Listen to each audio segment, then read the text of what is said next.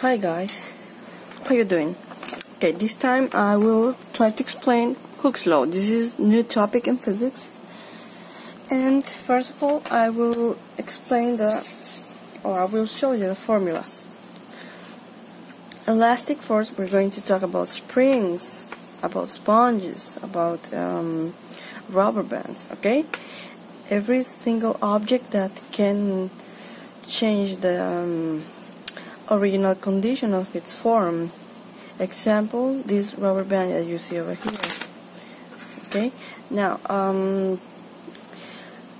to calculate Hooke's law, we're gonna need this K, that means spring constant, and it's going to be given in Newton per meter. That's an N. X, which means displacement. Now, how are you going to apply this? For example, if you have a word problem that tells you find the elastic force applied, you will apply this formula. What if I ask you to find displacement or the spring constant? Now, these are the two equations already isolated according to the type of question. Now, in Hooke's law, we're going to have a situation that we're going to call the equilibrium position, that is like right here at rest. The object at rest, not being stretched, not being compressed neither. So I'm going to show you something. So this is our first condition, the object at rest. So I can see that as it is at rest, I don't have any displacement. I'm going to do it here, okay? As it is at rest, I don't have any displacement. So what I'm going to measure, I'm going to measure the beginning and the end of where my spring is being applied the force. Now, take a look here. My equilibrium position is right here at 12.8 centimeters. If I stretch it, I will have a positive displacement because I'm stretching the rubber band. Now, if I apply compression, I will be compressing the rubber band, so my displacement will be negative. So what happens if I apply an stretching force? So at rest is at this point at 12.8 centimeters. So I start stretching the rubber band, and now I say, oh, by how much centimeters did I stretch the rubber band? Okay, it was increased by 7 centimeters. So my displacement will be positive 7 centimeters. Okay, so it was here at rest, and then I stretch it by 7 centimeters. What if I apply compression, like here? So initially it was like this. Initially it was like that. Okay, so I started to apply compression until I got to that point. So my displacement, as it is compression, I will consider it to be negative. Therefore, this displacement was negative 7.3 centimeters. Remember, this was the original position. So this is basically what we're going to consider when we're talking about objects that are being stretched or compressed. Now, what if I have an object that is going to be, let's say that this is an object that is hanging from a spring. Okay, as this is the position at rest, and if I apply a weight, it's going to stretch more. So by how much it was stretched, that is going to be my displacement. And according to the displacement and the condition of the rubber band, which is the spring constant, that will help us to calculate the elastic force. Now let's do practice example, the first one. This topic is part of simple harmonic motion. Sample problem A, you can find it in the page 366. If a mass of 0.55 kilograms attached to a vertical spring stretches the spring 2 centimeters from its original equilibrium position, what is the spring constant? So we're talking about an object that has a mass of 0.55 kilograms. And this was the equilibrium position that we talked before. So when I apply the mass, I stretch the spring by how much? 2 centimeters. Like we did here, okay? It was like this, and I stretch it by how much? By 2 centimeters. So first of all, as we already have the main equation, I'm gonna leave it over here. As we already have the main equation over there, I say, okay, to calculate my elastic force, what do I need? I need spring constant. Do I have it? No. I'm looking for it. It says, what is the spring constant? So that is going to be my unknown. So I know that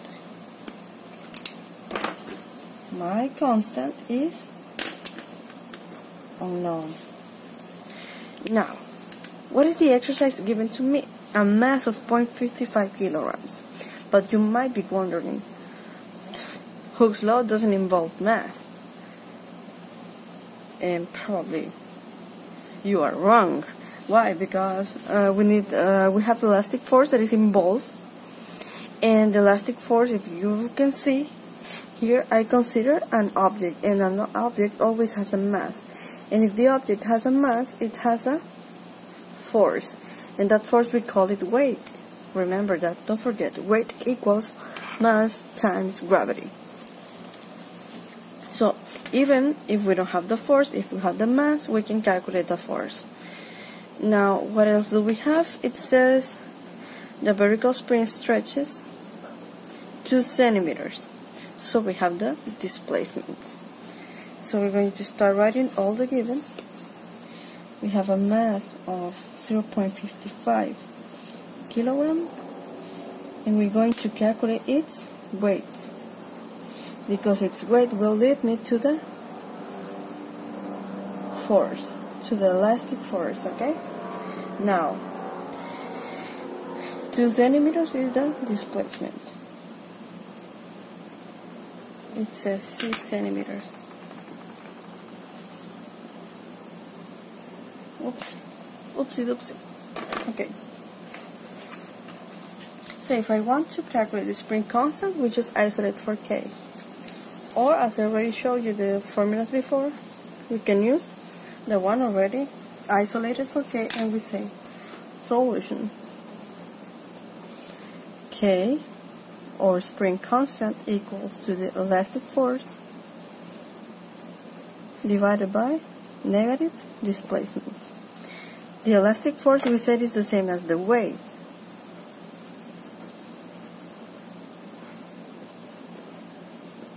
What's the weight? Mass times gravity.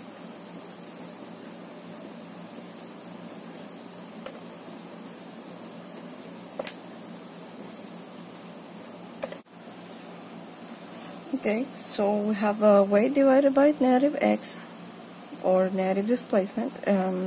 Weight as it's going down, we know that we have negative times 0.55 times 9.81. 0.55 negative times 9.81 divided by 2 negative. So the spring constant gave me 2.697 Newton meter. If you want to round it, that will be your final answer.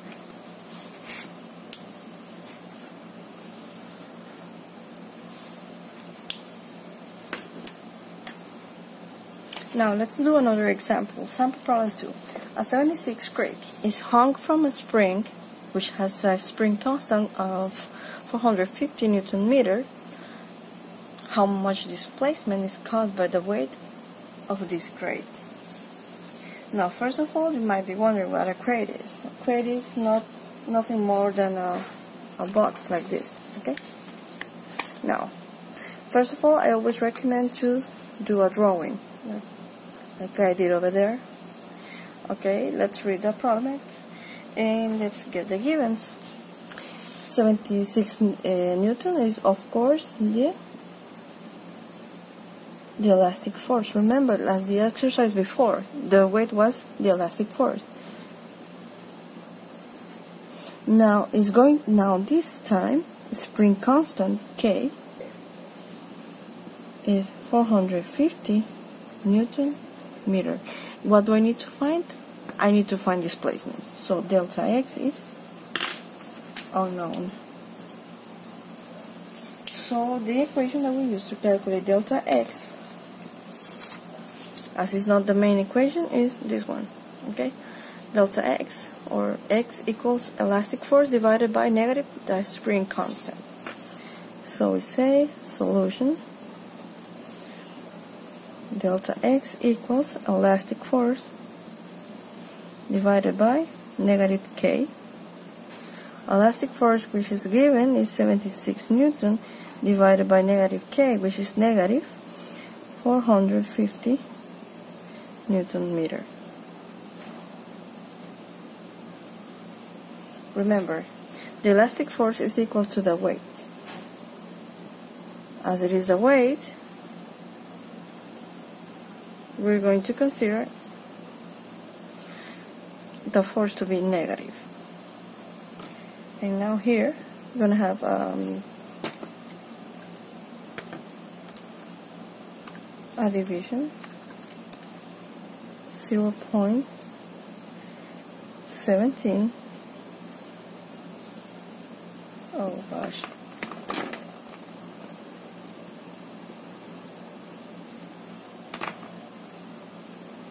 Meters. This is my displacement. So,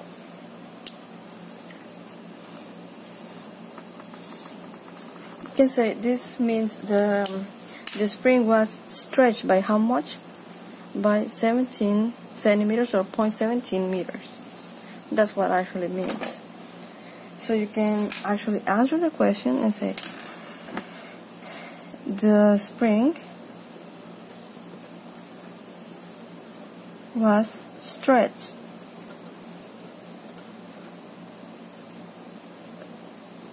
seventeen centimeters or 0.17 meters. That's how you can conclude your answer. Okay, so to explain better this exercise is like we had a spring initially at rest, then the crate was applied.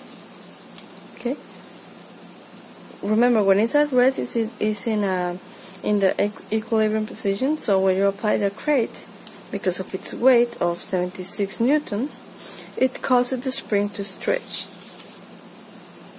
Ouch. By how much? That's what we found. By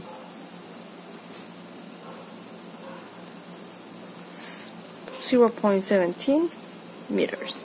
Sorry about it. I forgot to turn on the Wi-Fi.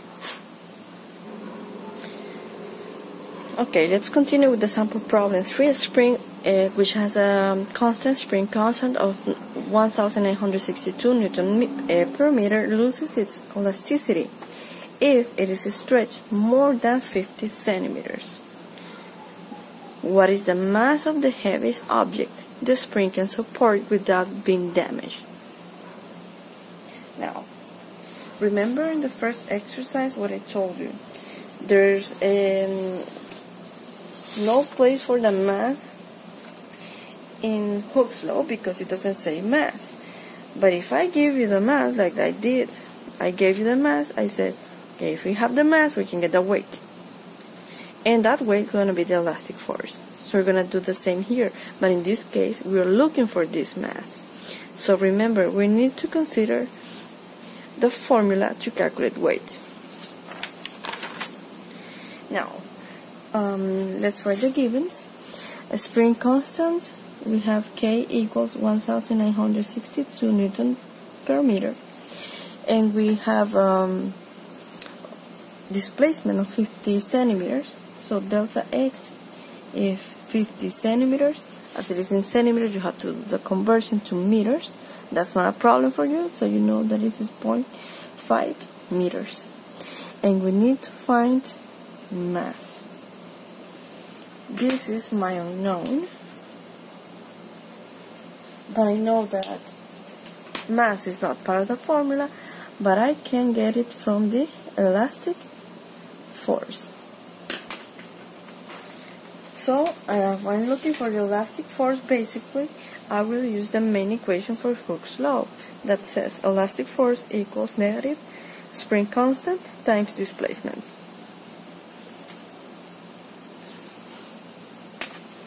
Solution.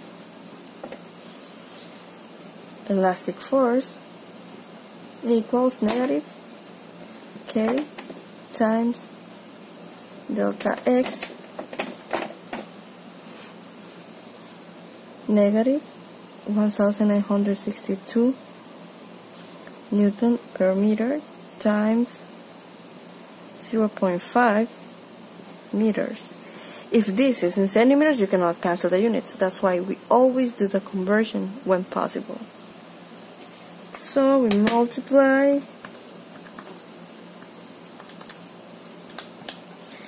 negative 981 meters and meters were cancelled, so we're going to have Newton. Now this is the elastic force, but what is the elastic force? It's the same as the weight. Now remember, weight, as it's going downward, we're going to consider the symbol. Negative mass times gravity equals negative 981 Newton. Isolate for mass. Mass is going to be negative 981 Newton divided by negative gravity.